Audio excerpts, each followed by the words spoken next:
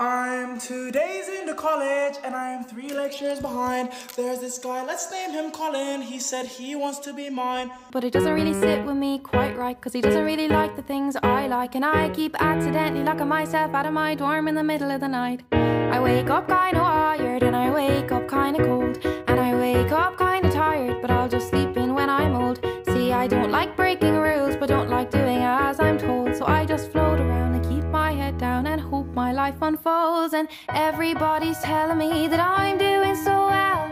I try to trust them honestly, I find it hard to tell if I need work or I need rest. I try my best, I try my best. I tell myself, I say out loud, it's fine, I'll figure it all out. I tend to forget I'm still only quite young. In a way, this life of mine has only just begun. I've got time.